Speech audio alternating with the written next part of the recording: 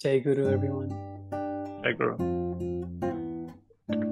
Hi, welcome to Chapter 13, Part 8. I'm with Mike and Chris.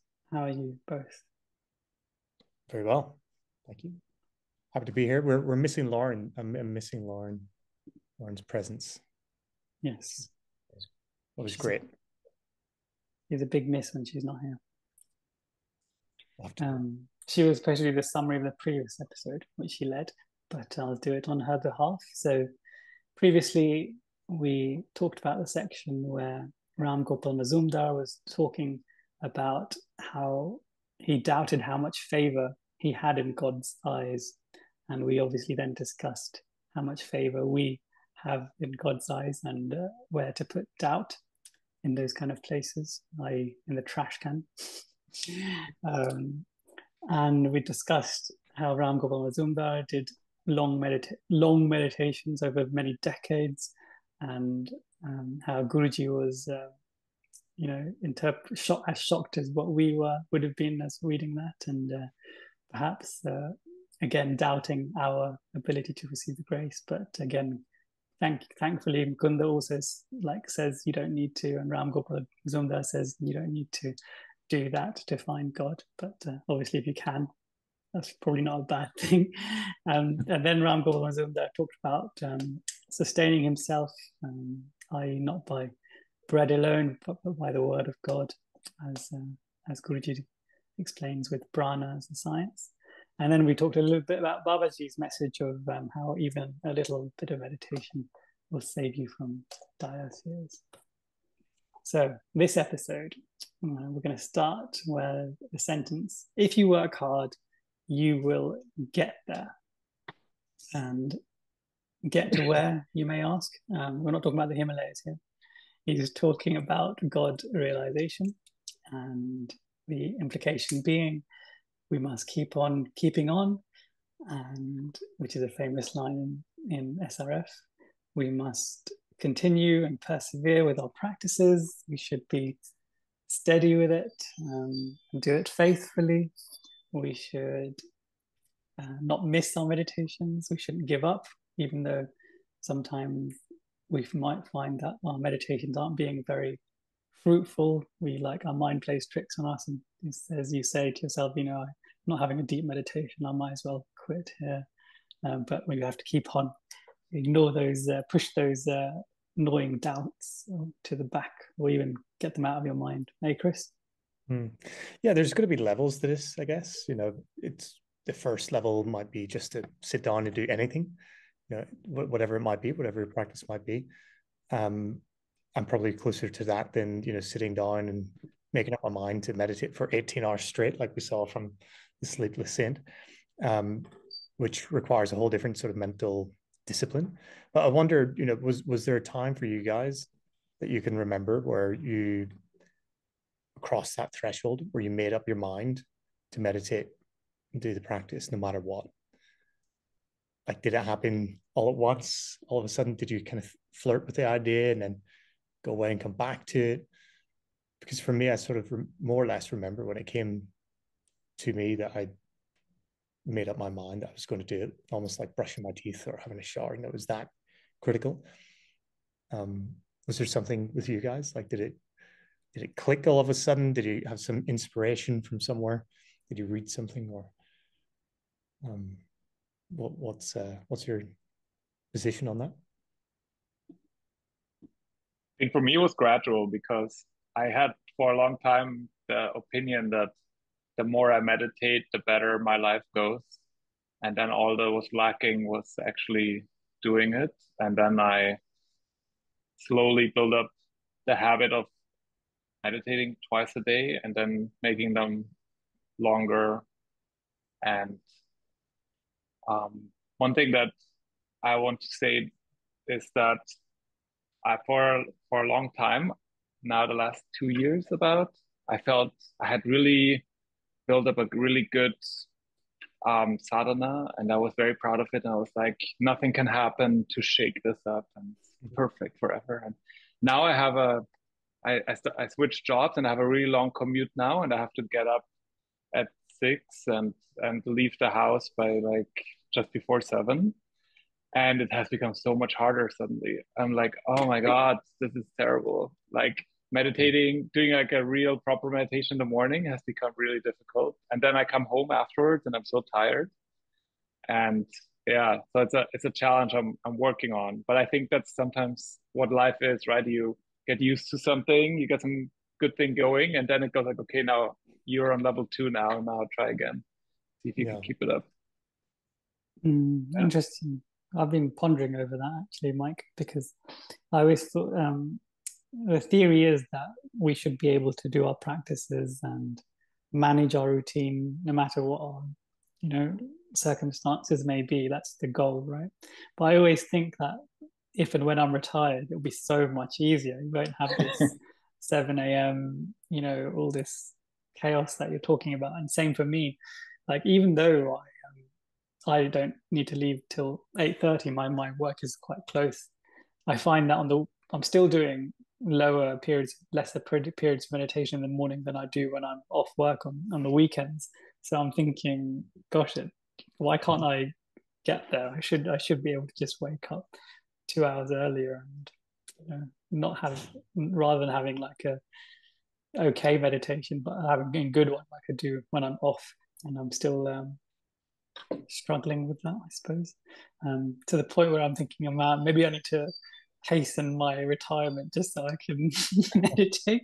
But I don't think that's the point, isn't it? We should be able to manage our routine, especially me. I mean, I don't have children, so I've got no real excuse. But in answering Chris's question, I had to do it in really slow, bite-sized chunks. So I remember before it was just getting through the practices and making sure that I do them every day, and it wasn't for very long periods. I mean, I'd spend like 10 minutes on Saw and 5 minutes on Om, and then just meditate and finish, in half an hour. And then I just gradually, every year, I gradually increased it, and now it's however long my schedule allows, anything from an hour to 2 or 3 hours if it's the weekend. So yeah, it was a gradual thing for me, but I think it's still a work in progress. I think, as it is for all of us, whether you're a beginner or you're nearer to the advanced Ram Gopal Mazumdar mode of the spiritual path. So Guruji is enthralled by the prospect of getting there, and he asks him for further, more enlightening words. And this is a bit of you have to scratch your head a little bit, because the previous enlightening words were a few sentences or paragraphs ago, where he said, Ram Gopal Mazumdar said, hitch yourself to the star of unqualified divine attainment. So from there, he's gone to here, so as the next set of enlightening words, but or inspiring words. But now he talks, Ram Gopal Mazumdar, from there goes to the story of Mahavtar Babaji. And obviously, he's going to relate this story in chapter 33, i.e. Babaji's promise to never leave his physical form. And it must have been quite a telling, because it would appear he took 3 hours or so to tell this story. In calculating that, they met midday that day. They got to the house, say, within a couple of hours, probably less than that. So, and then they spent 4 hours to meditate. That takes them till dinner time, like 6 p.m. And then they had food and dinner. You'd expect, 8 p.m. maybe. Should be even less than that. So it was at least a 3 or 4 hour discussion, because he says it was midnight when he opened his, when they finished this section. So that's the section in chapter 33, if you were to tell it to someone, even in full detail, you probably wouldn't spend more than 20 minutes. So one wonders what Ram Gopal Mazumdar would have been telling young Mukunda for 3 or 4 hours. Obviously, Guruji only told us maybe a little section of it, or maybe there was periods of like deep meditation interspersed, like we have when we're doing our Gita readings or Second Coming of Christ readings or lessons reading study in the SRF format. Who knows? But it's quite cool that that Ram Gopal Mazumdar is not just telling this story. He's responding to Mukunda's request for further enlightening words, which would imply that this Babaji story is not just a fantastic tale to awe and inspire you, but it's actually enlightening. These words, there's folklore in India that, like the Ram Gatha, for example, they say if you hear the Ramayana, even hearing it is an enlightening experience. So you're privileged and blessed and have a lot of grace just to be in the presence of a master who's telling the Ramayana. So in a similar way, Ram Gopal Mazumdar is telling this Babaji story, and it is actually an enlightening experience for Mukunda, and likewise, probably for us as well. So that is how much with how much reverence we should probably read chapter 33, because that, you know, this is how Ram Gopal Mazumdar has described it here, and how Mukunda has asked for it essentially. So yeah, so Chris, no, Mike. Yeah, I always thought that when you go into those states, that time flies because you are so happy and you don't want to come back. So I don't think you're in a rush to come back to this old shed in the middle of nowhere. You're probably really happy up there and communing, and like you said, Priyank, he might not tell the whole story. Maybe they were communing with other saints at this time, but I can see why 3 hours would just go by like a flash, literally. Yeah, it's a good good point into the word that you used there, Mike, flash. It might actually have something directly to do with what happens next, you know, in the next sentence, quite literally. So the enlightening words, the amount of time maybe that they spent maybe meditating on these concepts and thoughts that might have been brought up in that time, and then what happens next in terms of these flashes of lightning. So it's maybe shows us that the better company we keep, the more tilt that we might have into more enlightening states. One is reminded of the cosmic chant, "What lightning flash glimmers in thy face, mother, seeing thee I am thrilled through and through." And that is a good chant for what he's about to experience, because it says that, so at midnight, Ram Gopal Mazumdar finished the story, and it must have moved him as well. So it wasn't just enlightening to hear the story, it was apparently enlightening to tell it as well.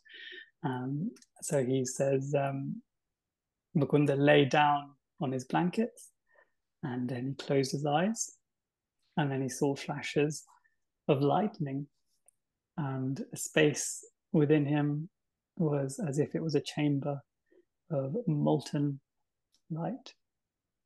And then he says he opened his eyes and he experienced the same radiance. And he further describes it, and he says the room became part of an infinite vault, and he was beholding it with his interior vision, which is quite cool. And we, I'm sure not all of us are blessed enough to experience this light, but Sister Gyanamata's got a lovely quote about this. But before we do, Mike. So this lightning flash that he sees there, still not cosmic consciousness, but it must have been some really high experience, probably went with a really high state of consciousness as well, very desirable. But when you are the God seeker, you get those things and you're still not satisfied. You want to keep going until you feel samadhi. also you may be dismayed to read about all this mysticism and mystical experiences here and in the lessons, which describe similar things about the spiritual life. And in the Bhagavad Gita, of course, God talks about Arjuna and second coming of Christ. So there's references. Christ also makes these references, and behold, thy body, was full of light.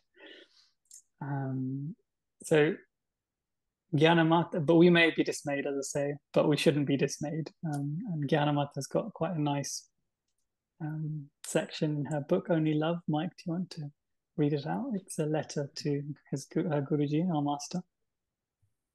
My blessed master, I want to tell you why I asked that favor this morning.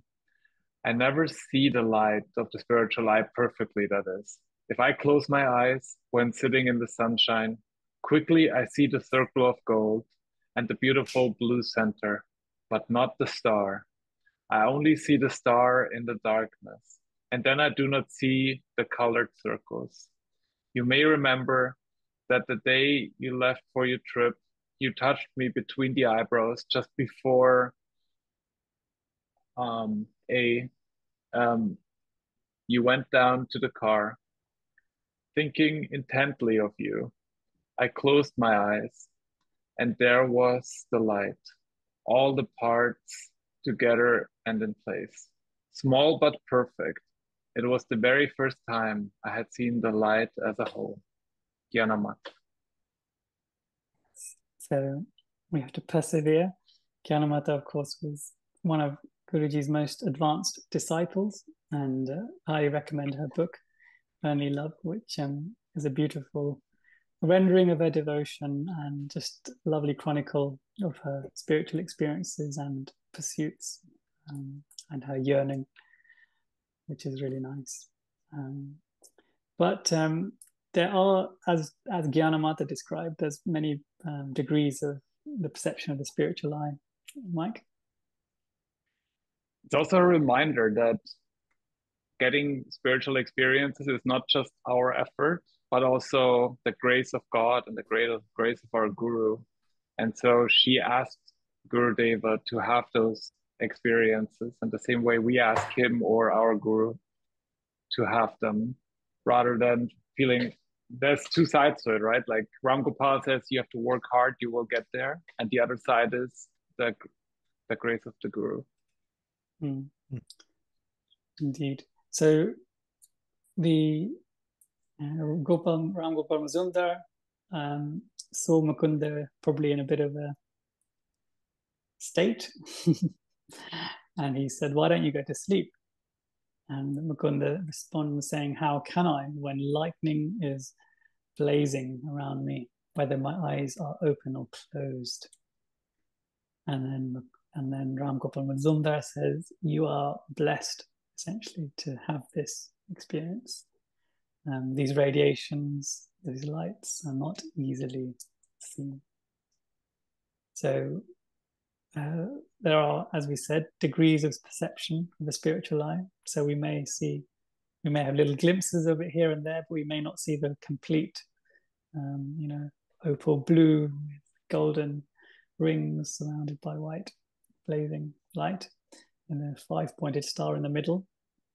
But we may see other things, and there's a very lovely section in chapter 6, verse 13 of Bhagavad Gita.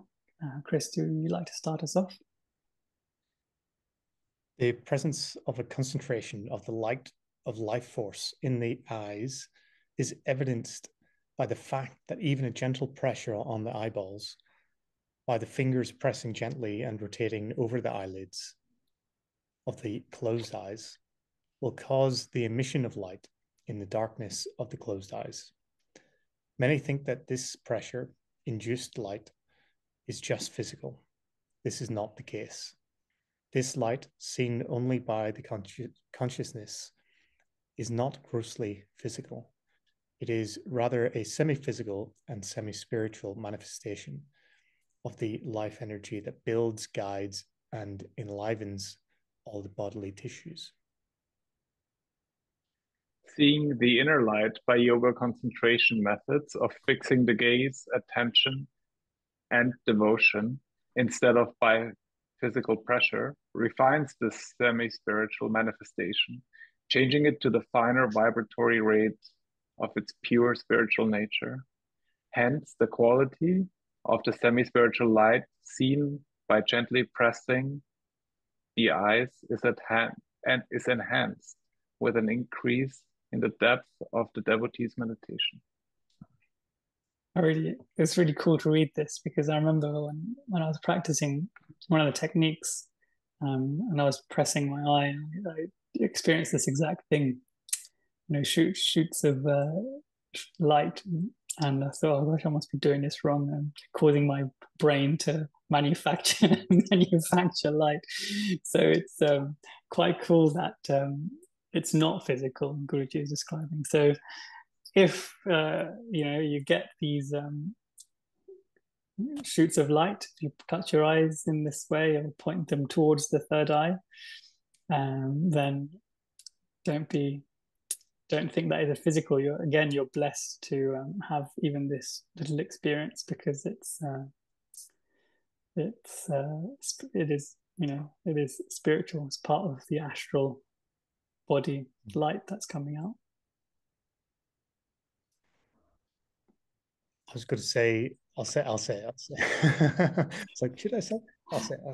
But because it is semi-spiritual, I was in the same boat as you, Priyank. I had the experiences many times, just rubbing my eyes when I'm tired, even thinking the same thing. But if it is semi-spiritual, then there is a intimate relationship. Maybe it's not best to share too much, but interestingly, I always would see like a matrix grid.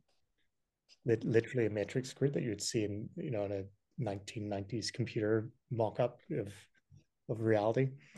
And I always wondered, like, wow, that's a pretty cool projection of light coming from the eyes. I wonder how that's structured in the back of the iris or something. I was always thinking how that works, because it's always the same thing. So yeah, maybe all these things manifest differently for people. There you go, people. There's hidden in the very depths of God Talks with Arjuna, those little nuggets, gold nuggets, light nuggets that you can lean upon, especially if you're experiencing certain things and dismissing it, like Chris and I were, but you shouldn't dismiss it.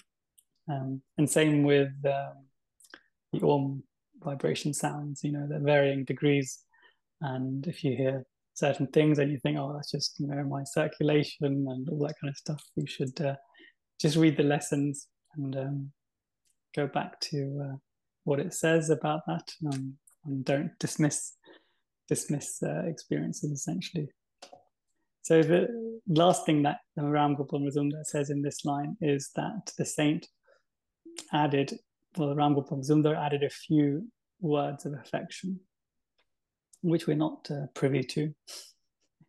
We can guess what they were, because he's essentially reassuring Mukunda of his spiritual wealth, as it were, in this section.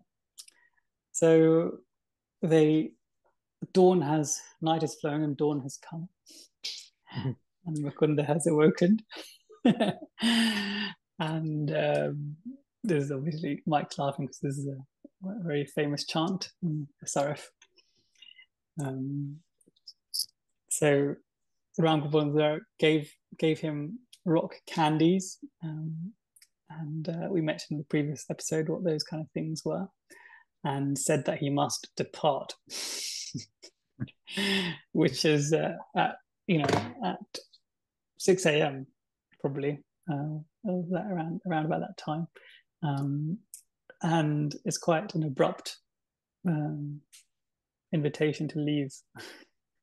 But remember I told you about the whole thing about manners, and this not being such a cause of offense in India, and this would have been the case for Mukunda as well, because he didn't say, oh, I was flabbergasted by such manner. You didn't need to say that was any such thing. He just took it on the chin.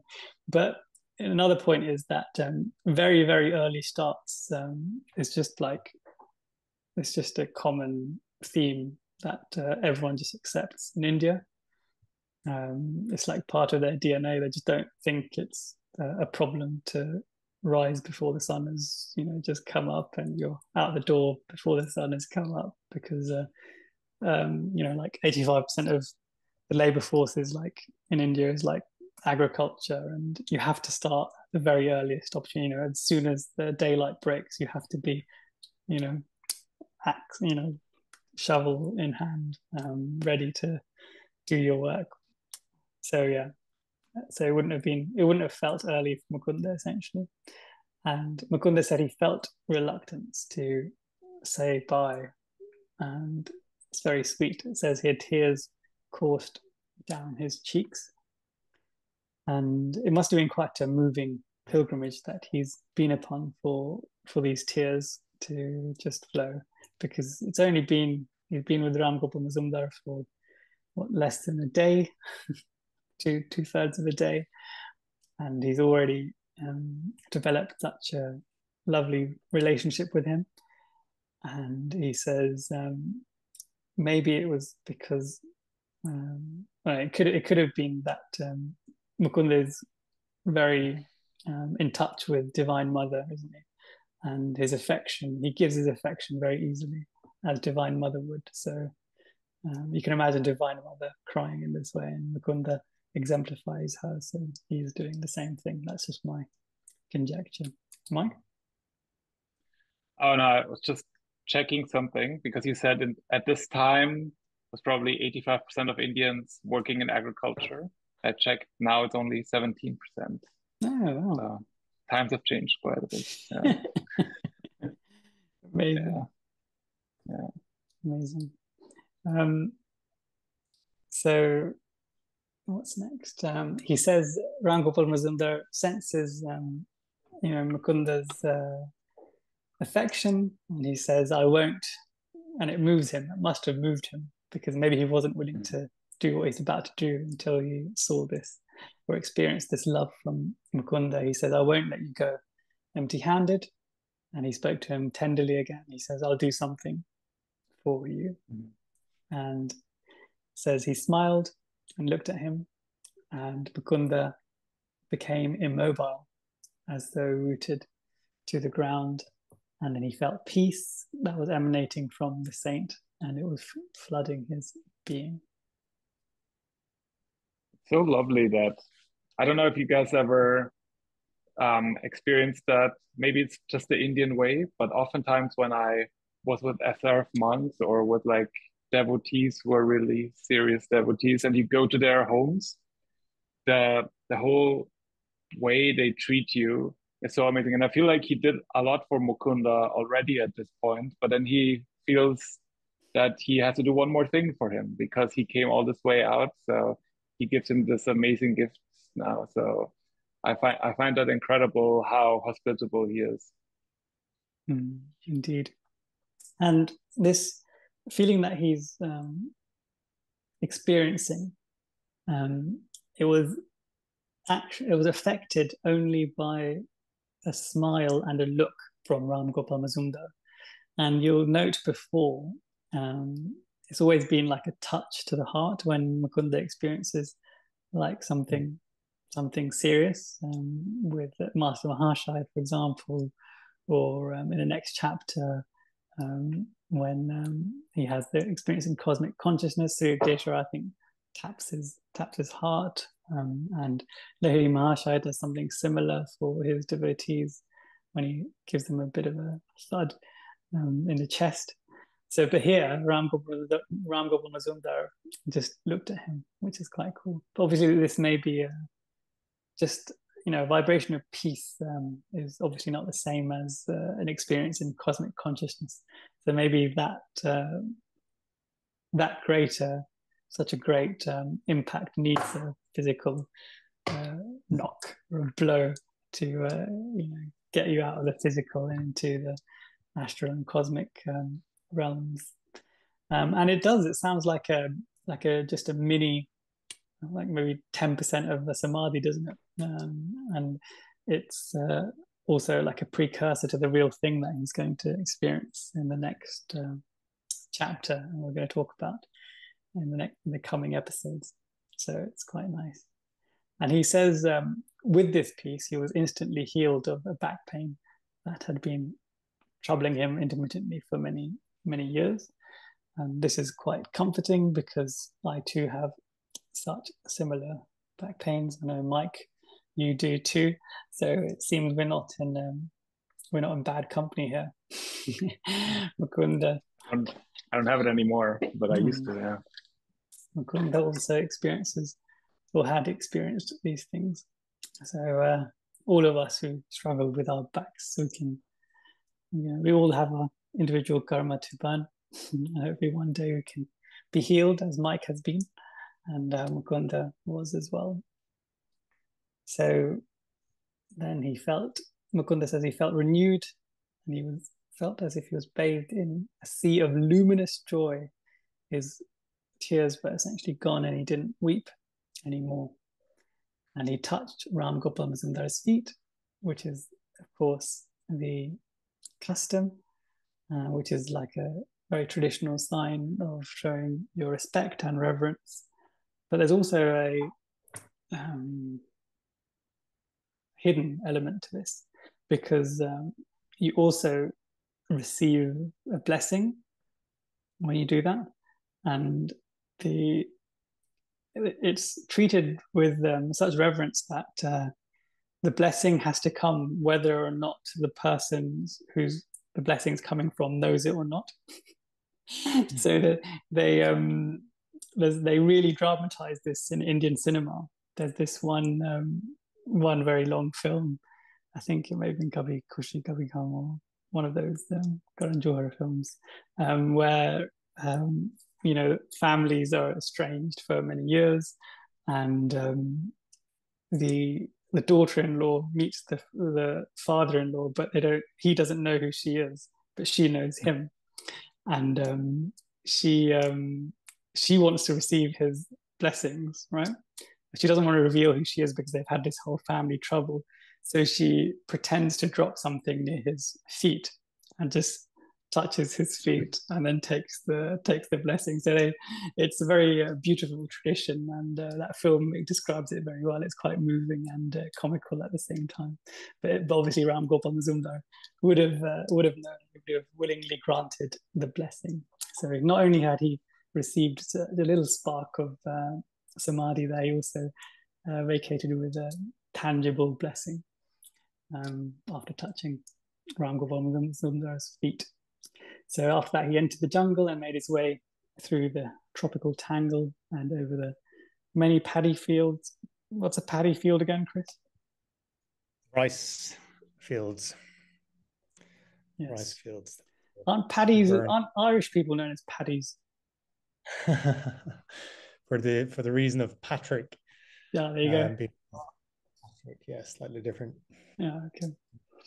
I just know from football.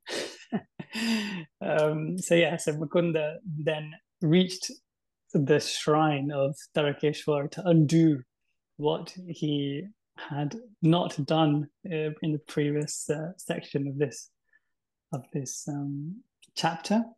So he goes to the pilgrimage spot again, to the famous shrine. The second time he goes there, and this time he fully prostrates himself before the altar, and he makes sure he does it. And this is I don't know if do you guys know what a full prostration is versus just a prostration, Mike?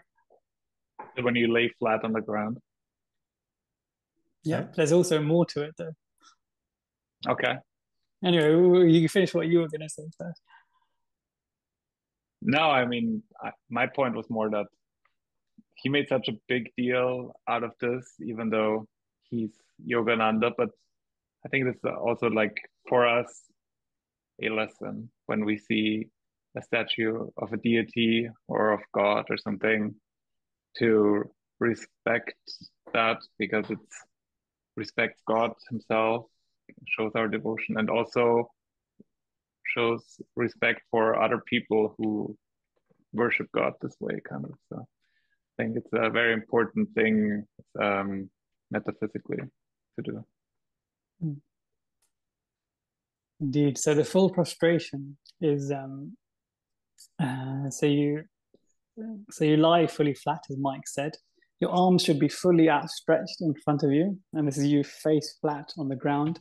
Your forehead touches the soil, and then you take each temple touches it, and then you go back. So, and the whole body is completely straight. It's almost like an asana. Your whole body is completely straight. And usually when you do a prostration, you're not wearing any footwear, so your big toes are touching, your hands are touching. So it's like quite an energetic experience, actually. So if you're ever in the physical presence of a spiritual master, or even a very significant place of pilgrimage, then this is remember that. Yeah. This is the custom. So then he says that when he did this, the round stone enlarged before his inner vision until it became the cosmic spheres, ring within ring, zone after zone, all dowered with divinity. What a fantastic vision, and what a great kind of example we have for what we should endeavor to experience if we are in the proximity of an energized space such as Linga, such as Tarakeshwar, and there's many powerful Linga shrines in India. The more famous ones are called Jyotir Lingas, which are basically I'll put a wiki link to it, but they're the most significant ones. There's some history behind it. Mike? Makes me want to go there now. Next time I'll go to Kolkata to see Guruji's home. I'll try to also go to Tarakeshwar and see that shrine, because it was such a big deal in this chapter here. So, and if you go to Varanasi or Kashi, and you go see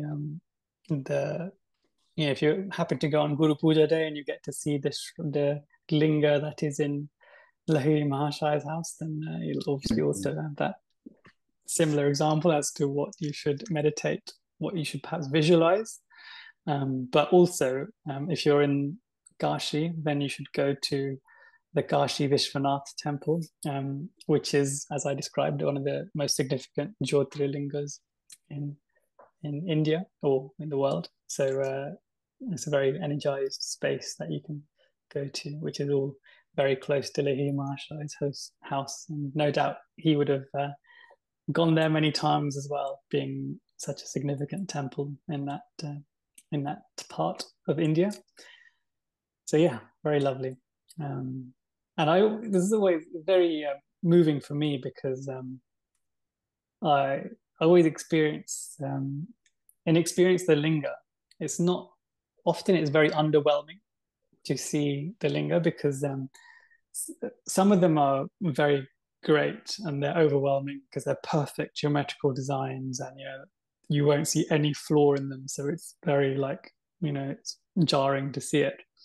And there's always flowers and things like that, so it's like you're blown away.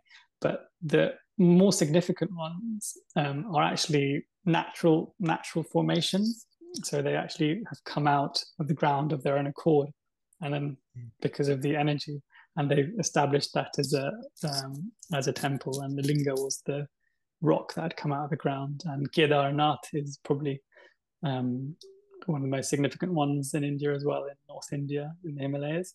I actually did a video on that. I'll put a link to it as well, a little snapshot. Yeah, so that's another temple where the linga has risen out of the ground. So we've got no idea how old it is. Tens, if not hundreds of thousands of years old. But obviously the culture and the history of India is incalculable in that respect. So so it's always it is very nice for me to read this, because now I've got some visualization, as it were, to add to my experience of the Linga, or of the temples that have a Linga. There you go. You can use that too. And I read this. Obviously, I read the autobiography so many times, but it's only now that I'm fully grasping this section, which is quite powerful. So yeah, the moral of the story is we make mistakes. All of us do, but let us always try to undo them. Go back. Not only never to repeat the same mistake, but actually go back and correct our wrongs, just as Mukunda has done here. So Control Z is a good motto for life. Computer science joke. Yes. If mistake, Control Z. Yes. Oh, Mike, you said Z. Oh, you've gone down. You've gone down in my estimations. What's happened to you? We're international here. We're like all different places. True. Okay, so he said now he happily trained an hour later for Calcutta, and his travels ended not in the lofty mountains, but in the Himalayan presence of Sri Yukteswar. And it's a very wonderful description of Sri Yukteswar to describe him as a Himalayan presence, isn't it?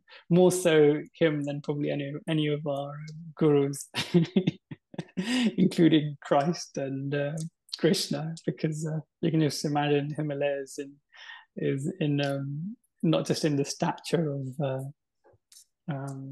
Sri Yukteswar, but also in his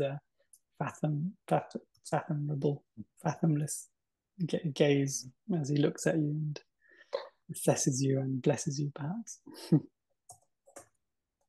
And this pretty much ends our chapter. Very lovely chapter. Lots of fantastic takeaways from me, not least just that last section where I can now know how to visualize what visualization meditation to do when approaching a linga. But it was really a lovely description of how to make arduous journeys, how to make them easy, how to make it so God helps us in overcoming those journeys, or we can actually cause a hindrance to ourselves and make it harder if we do incorrect things, as Mukunda did whilst he embarked, both in terms of getting the permission from Sri Yukteswar and also the Tarakeshwar Shrine episode. And it was also a fantastic exposition on the life and the ways of Ram Gopal Mazumdar and his just fantastic cocktail of mysticism and austere mentality and devotion, of course, because he really thinks of himself as nothing, doesn't he? Which is really beautiful to read, because he's obviously such a towering spiritual figure to have the experiences that he's had. And he's the one that relates the whole. He was there for the story with Babaji, right? So you can imagine how much grace he must be living in to have had that experience with Babaji and Mataji, which we'll cover in chapter 33. And his picture was very beautiful. So some autobiographies don't have that picture, but I urge you to find a newer edition. I know the large print, for example, definitely has it. I just checked it. My sister-in-law has one. And yeah, the last section is, I think, just as important, where we have to undo our mistakes, and we should not harbor any feelings of guilt and unworthiness in that respect when we do make mistakes, because to err is human. Well said. It's a very adventurous chapter, isn't it? We started out by reading the kind of ominous error, let's say, that Mukunda was making by leaving his master. And there was a bit of a betrayal in the air where he betrayed his own consciousness, and then it kind of unfolded, and it ended in this beautiful place, of course. But we went along with that journey very, very nicely. And my favorite line, one of my favorite lines in the book, was what one does not trouble to find within will not be discovered by transporting the body hither and yon. That sort of tells me, that summarizes that chapter for me. We'll go on these wild adventures for what? We're kind of chasing that without that we actually should be seeking within. It's really what Ram Gopal pushes on Mukunda and tries to impress on Mukunda and stop seeking out the Himalayas. So yeah, really, really beautiful chapter, quite a fun chapter, and loved every minute of looking back over it in more detail. And you could say it was a mistake, the whole thing, but also it wasn't, because he had to make this journey to get rid of this desire of finding a guru in the Himalayas. So he did the right thing. He was checking, was my desire worthwhile? And he felt it was. And so even though it was a bit of don't think he really got permission from his guru, but he left because this was an overwhelming wish that he had. And now he came back, maybe, I don't know how long it took, a week later, 2 weeks later, but he has resolved that within him. And just having accomplished that is worth the trip and worth everything. And he made this amazing connection with the saint who in the end even healed his back and gave him some extra wisdom and a story that he will share later on. So I think this is positive all around the way he came back. Indeed. I always in my mind when I'm reflecting on Mukunda's, teenage years, he may have been 18 or 19 at the time of this experience. But I always think, his time with Master Mahashaya, and then B, his time with Ram Gopal Mazumdar. In my mind, they're like with the same person. So I can't, usually when I'm reflecting, I can't remember if it was Master Mahashaya or Ram Gopal Mazumdar, because they're both such eminent sages, aren't they? But to help the distinction, Ram Gopal Mazumdar is most certainly within our lineage of direct lineage of guru-disciple relationship, and Master Mahashaya obviously belongs to the order of Ram Krishna Paramahansa. So that you might describe as an adjacent parallel lineage that goes up. So that's how I like to contrast the two anyway. So that ends that chapter. Thank you very much, Mike and Chris, for that. Next episode, we are obviously starting the probably one of the top 3 most important chapters of the book, which is an experience in cosmic consciousness. And we'll just start next episode with our expectations of the whole chapter. But the first section we'll cover is when Mukunda returns to the ashram, and how forgiving Sri Yukteswar is, and by his kind of emphasizing how forgiving Divine Mother is as well. And there's a very beautiful, loving moment between the two of them, which we'll delve into more next week. So thank you very much, listeners and viewers. We shall see you next time. Hopefully Lauren will be with us again. Jai Guru. Jai Guru.